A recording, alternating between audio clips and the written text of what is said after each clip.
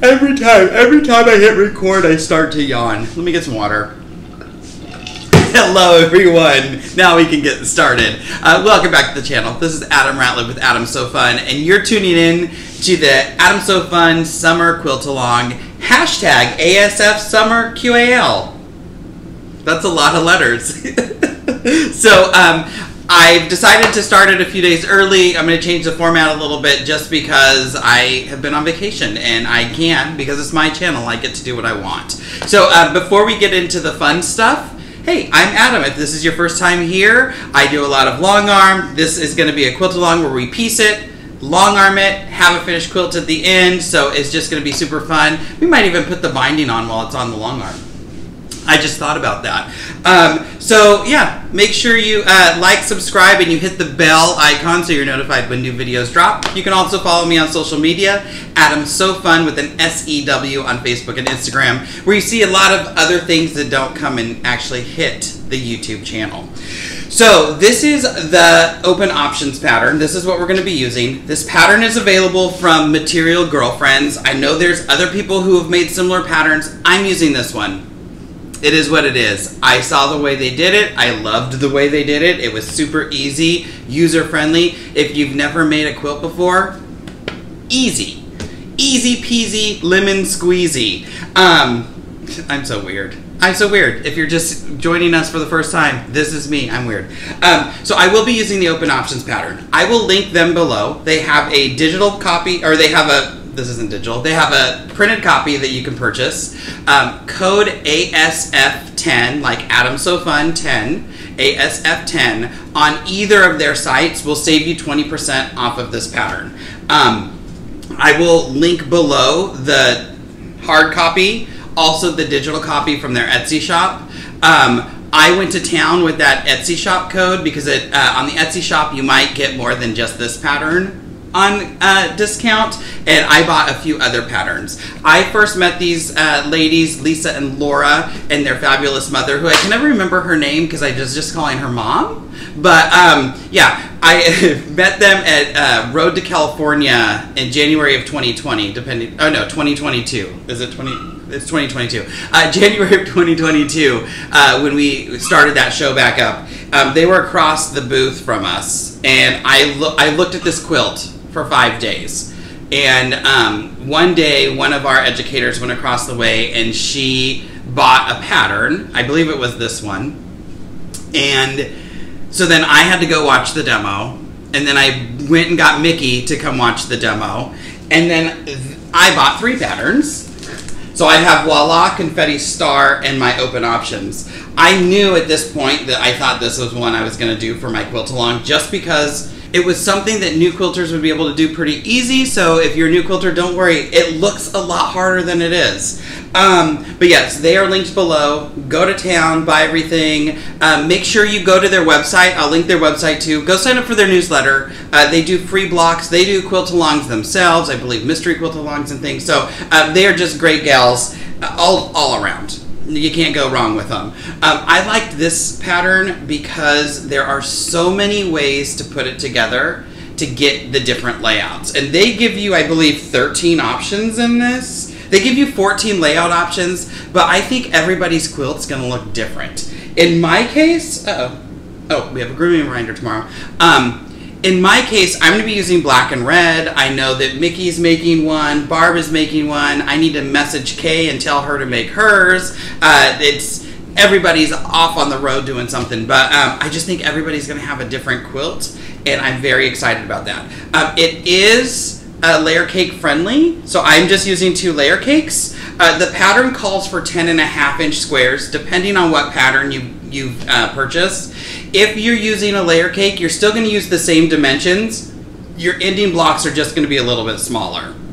So if you cut the 10.5-inch squares, great. Your quilt's going to be a little bit bigger than everybody else's. And if you're using a layer cake like I am, then your quilt's just going to be a little bit smaller. It's like 7 inches or so.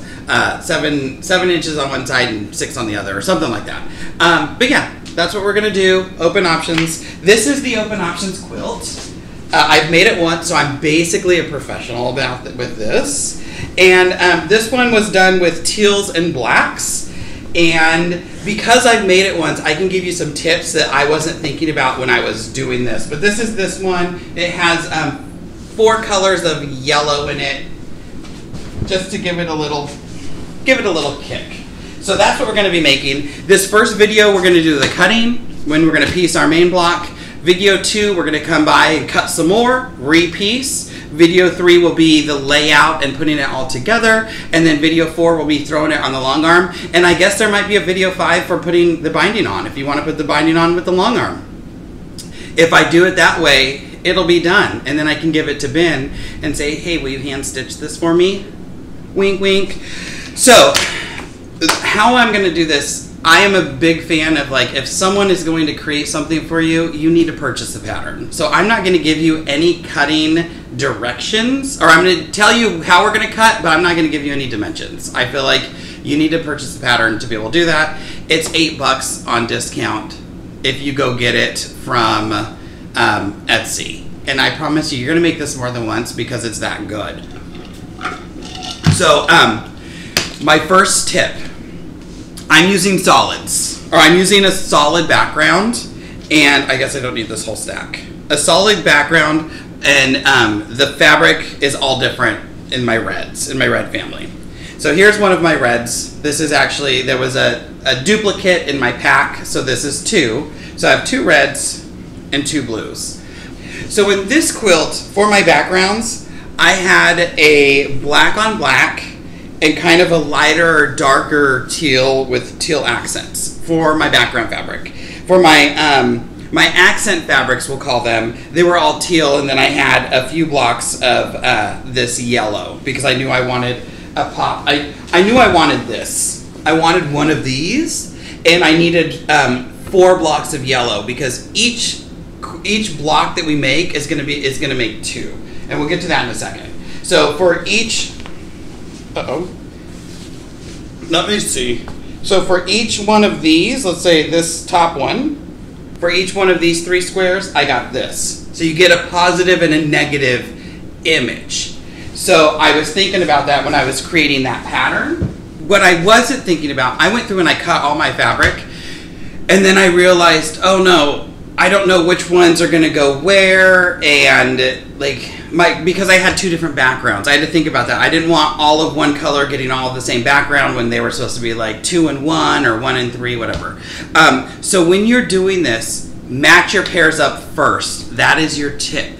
If you're not using a solid background, match up your fabrics. So you're gonna get, oh, I love this fabric. This fabric's beautiful. Oh, I love this background fabric that happens to be not the same as the other one. I'm using solids. You're gonna match these 2 up and go through and match up all of your pairs. You'll need 2 layer cakes. It's layer cake friendly, but you will need 2 layer cakes because you're gonna need to take some out of each, but it won't take the full layer cakes. So I'm matching my pairs and putting them together. In this case, in my case, it's not gonna matter as much because I am using black. So that solid background, I can kind of mix and match with anything. But if you are using different color backgrounds, make sure you put your pairs together before you start cutting. So I have all of my pairs and everything set together. I'm gonna open the directions, and our first cut, it says, well, so first thing, we're gonna make a pair of a light and a dark, and then you can layer them if you wanna cut quicker. I'm using layer cakes by connecting threads. I can't remember what the red line is, but I know the black is their solid line. Okay, so now that you have all of your pairs, let me take some water. We're gonna start cutting these. Basically this video, we're gonna do steps 1 through 6. So we're gonna go to our pattern, look, and step 1, we're gonna trim off our strip.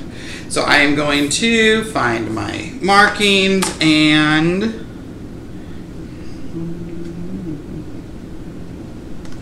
trim off my strip. Yes, measure twice, cut once, okay?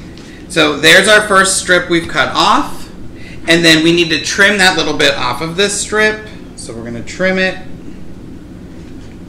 One of the beauties about this, especially if you're using layer cakes, they're not always cut perfectly. So we have our strip we cut off, that's trash.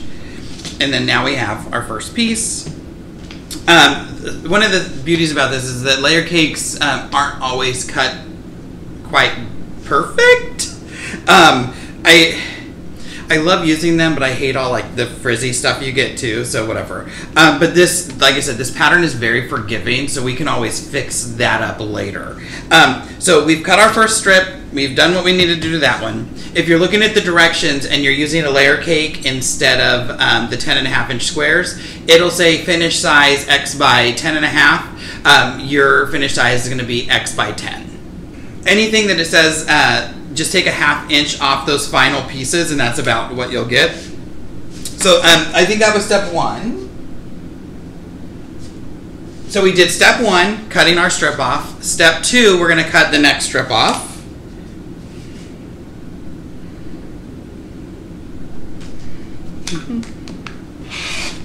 I should probably get my cup out of the way. So now we have this, and that's your cutting. That's what you're going to cut for each of these. So I've done one over here. So I have my strip, my other piece, my block, and the trash. Let me do it one more time. And I'm going to keep these in a family just because I want to try to keep things together. Remember what I said, we don't want to have to like sort through stuff later. So here, I have one more set. Make sure everything's lined up. And I know you're thinking like, we didn't need a video for this. But just in case, sometimes these directions are written very good, but sometimes directions can be a little confusing. And I understand that because I get confused. So we're doing our first cut here. So that was step number 1. Cut our first strip off. Step 2, cut the piece off of this one. Done. Step 3, cut our next piece off of here.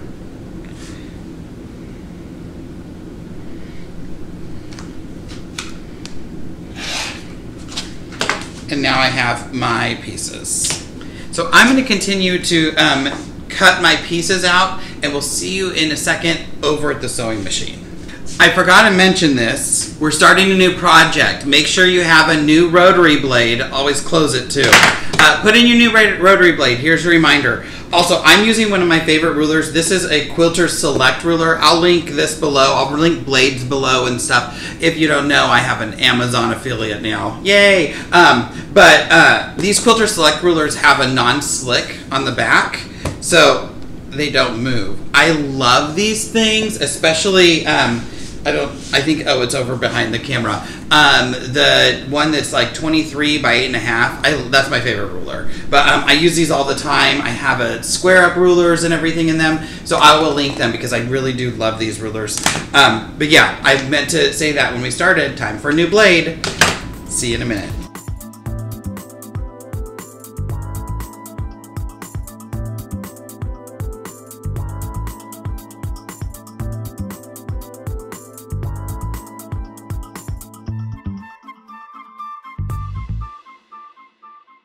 Alright, so I have everything cut. I am ready to get to my sewing machine. But just like I said before with your rotary blade, if you haven't changed your rotary blade, change your rotary blade. And now, if you haven't cleaned your machine in a while, now's probably a good time to change your needle and to clean your machine and get out that lint.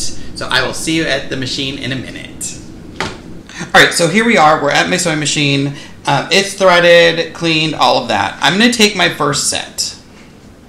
And I just like to keep things kind of in order. And we did steps 1, 2, and 3, cutting this. Now we're going to do 4, 5, and 6 by putting it together. We're going to see that we have 2 long pieces, 2 square pieces, and 2 of these smaller top and bottom pieces. And I think they do theirs at the top, so we're going to switch this like that.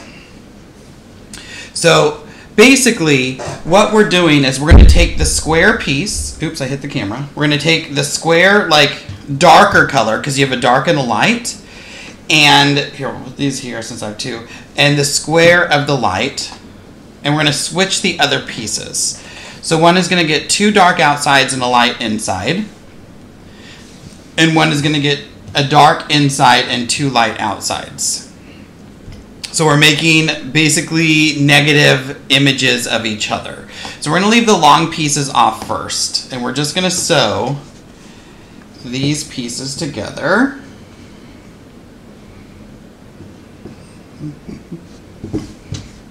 And again, like I said, this is very, very user-friendly.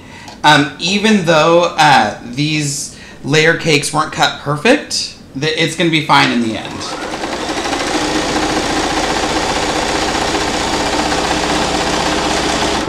So there's a light with a dark.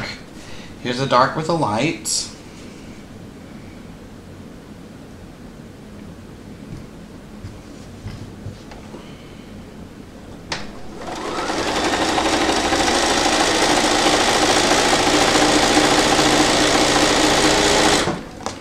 We'll do these other ones. We'll just do all 4 of these ones on camera for you.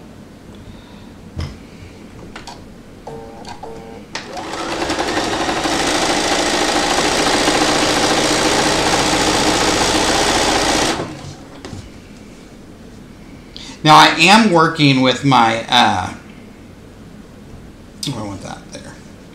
I am working with my walking foot. This is my Bernina. It does have a built-in walking foot. I would suggest that for this project if you have one. If you don't, not super necessary.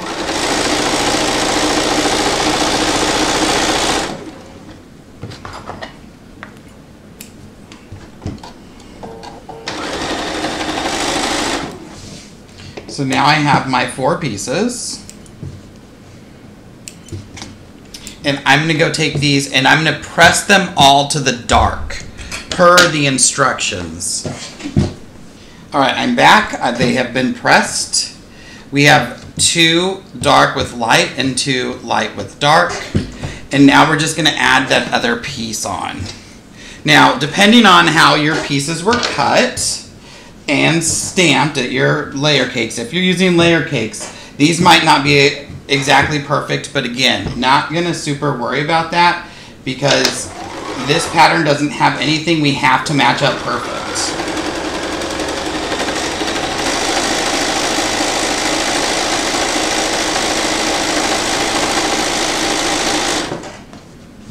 It definitely sounds like I should have oiled my machine. I was just working on it before we went on vacation, but I think I did a lot of stuff.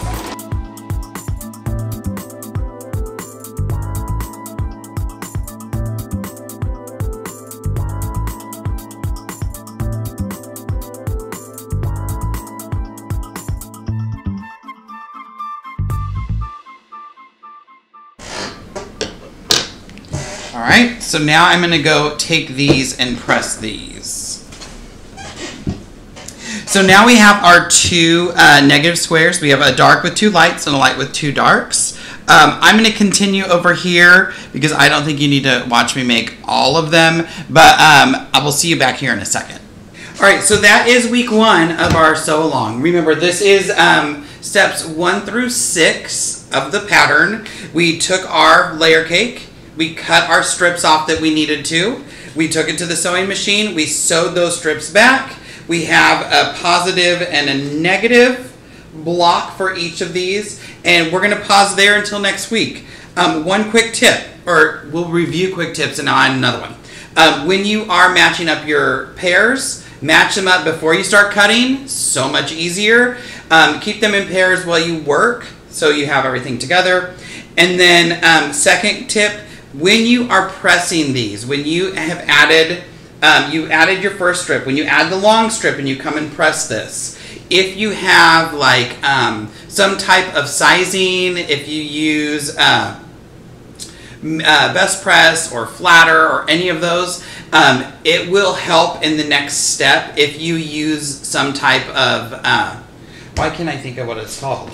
If you use some type of starch or starch alternative, I have Best Press, I have Acorn's Precision Pressing Solution. I just don't know where any of it is. So I'm going to maybe go find that today in the garage somewhere so I have it. But it will help in the next step. So that's what we're doing for this week. You've just finished week 1 of the Adam So Fun Summer Quilt Along, hashtag asfsummerqal. Remember, like, subscribe, and hit that bell icon so you're notified when new videos drop. I'll drop a new video every Friday for the sew along. Follow me on social media, Adam So Fun with an S-E-W at Facebook and Instagram, so you can see all of the craziness that happens in the Adam So Fun life. Other things. Post photos, do the hashtag. If you haven't, join the So Fun community on Facebook, like So S-E-W Fun Community. It's just a positive place for you to post pictures, ask questions, and get a lot of like, oh my gosh, you're amazing, you're great, you're fabulous, you're beautiful, and you're stunning. So we'll see you in the next video. At the end of the day, it's just quilting. We're not going to worry that this isn't perfect. We can always square it up if we are worried. This guy, not that worried. We'll see you in the next video, everyone. Bye.